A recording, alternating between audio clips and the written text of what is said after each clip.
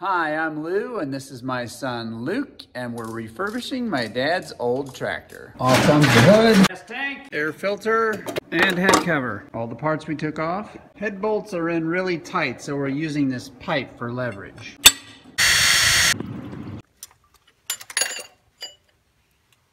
Part of our problem is we have a blown head gasket, which is a hole between cylinders 2 and 3. Here are 2 of the valves taken out, and you can see we have a problem here on cylinder 4. See how bad that is right there? And this one over here is actually pretty good. When an engine is stopped, at least some of the valves have to be open, and I think these and those were open for about 10 years, and the humidity got in there and rusted them up. So we'll send the head off to a machine shop and get the valve seats ground down and get a new head gasket.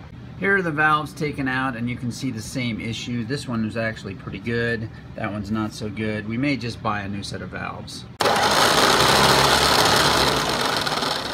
The cylinders actually look really good, but we're gonna go ahead and pop out a piston now that we've come this far and take a look at the rings. First, we'll clean the old gasket off the top of our block, and out come our pistons.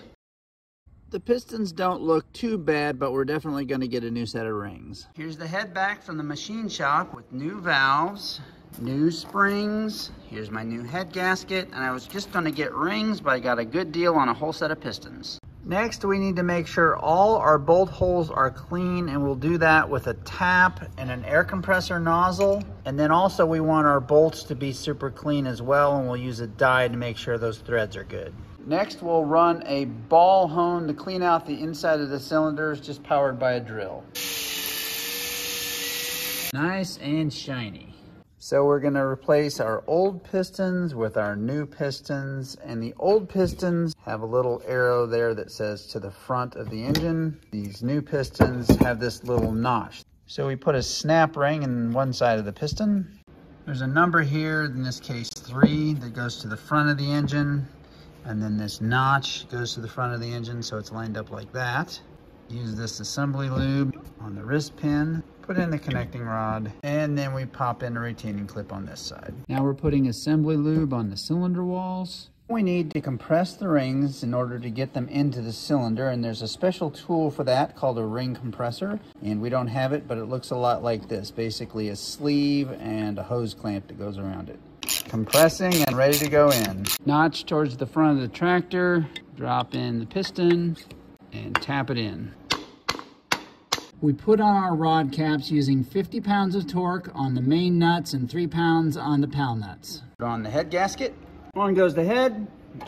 Put a little bit of oil on the bolt seats and a little bit of oil on the head bolt threads. Torquing down the head bolts is something you absolutely want to do correctly. So we have this manual here, and the bolts are numbered, and we've numbered the bolts out there. First, we're simply going to snug these down by hand in order. Number 1, 2, and all the way through 12. Now we're torquing them down in order just to 20 pounds each. Now we're doing 35 pounds each, 50 pounds each. The reason we're going slow and in order is if you go too quick on one side, you can actually crack the head. Final torque of 65 foot-pounds. In go the push rods. Some assembly lube on all the contact points. Rocker arm assembly. Drop in the bolts. This is the pipe that comes from the oil pump. There's a new O-ring there that came with our gasket kit, and it goes down in there. And the other end lands right there. Oil outlet tube goes right there and just basically drains into this tray. These 2 end bolts have slotted metal tabs that hold down the pipes. So we're just going to snug these down and then go to 25 pounds and then 50 pounds. For each cylinder, with the piston in the top dead center position of the compression stroke, both of these should be just a little bit loose. You have them set correctly when a 15 thousandths feeler gauge is kind of snug. This one is about right, and this one is obviously very loose. So we tighten this up to close the gap. Much better. Repeat for all 4, and the book says to actually do it again when the engine is warmed up and running at idle speed. New gaskets and combination intake exhaust manifold. The manifold is held on by 6 studs coming out of the block, tightened on with these washers and nuts at 27 pounds. We'll line the oil pan with Ultra Gray and bolt it on. Let's take a look at the oil filter. We'll get a new cartridge, and it looks like it's a Napa Gold 1004.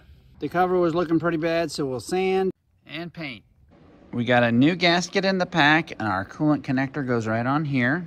Now we add 6 quarts of oil right in here. Now we're gonna crank it over a few times with the spark plugs out to get the oil flowing. Pre-mixed engine coolant, spark plugs, carburetor. We're all ready to test with a temporary gas tank.